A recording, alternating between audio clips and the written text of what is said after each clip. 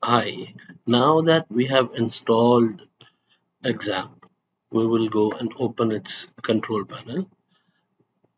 Usually it should start automatically, but we have not configured it. So we need to configure auto start modules, Apache and MySQL.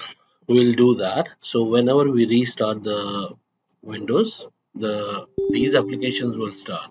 Okay, access denied, but still it will save the settings. Yes, that's fine. Right now we are going to start. Just click start Apache and MySQL. Now you can see MySQL has started. Yes, it does. Now we are going to install WordPress. We downloaded it and we extracted in downloads folder there. Now we are going to copy this, right click, copy, and paste it in the installation folder in C drive exam htdocs. Htdocs is the folder where we are going to paste our any application. It can be WordPress or any other web application. Let's paste.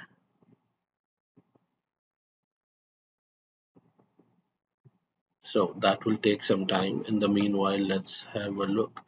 What we are going to do is we are going to bring here on localhost, and you can see the folder name here is C drive exam htdocs, and this is dashboard.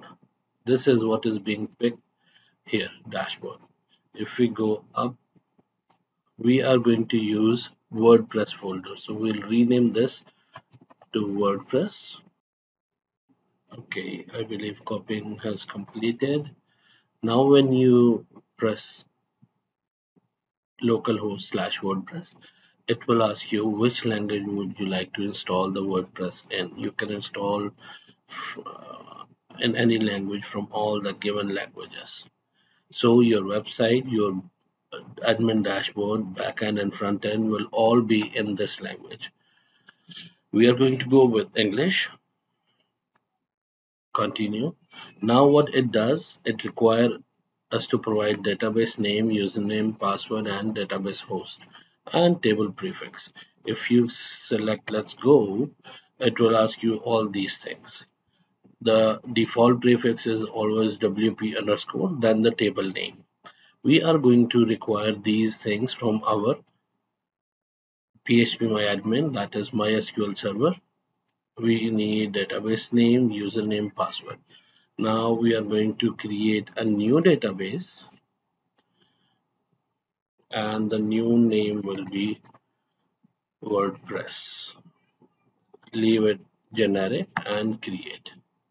Now the database has been created. We are going to go to privileges, and we can add a new user instead of using default user. Tommy. Host name will be any host, or we can select local host. So we'll copy this local host there. And password, we are going to generate it. System will automatically generate the password. We are going to copy this password and paste it here. Password is pasted. Database host is already localhost. Now we need the database name is also WordPress. The username here we give is Tommy, but we have not created.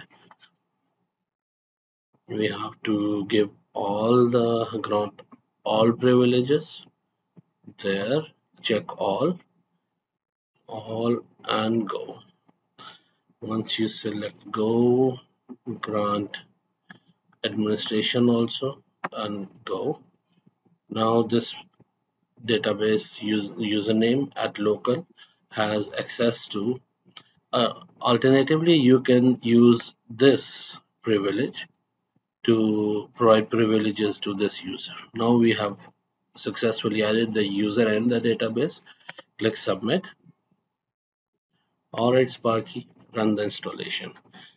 Now our Installation site name will be my blog. Username will be admin.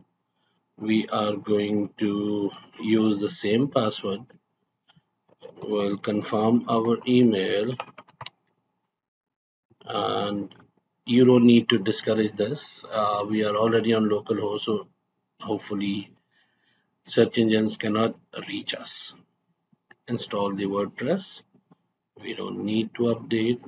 Okay, now that's all. It's as simple as that. We have username admin and password this.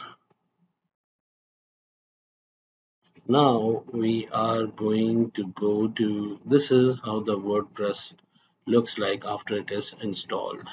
This is the back end. If you would like to see the front end, it looks like this. How we can change the looks and how we can change other things, we'll check in the next video.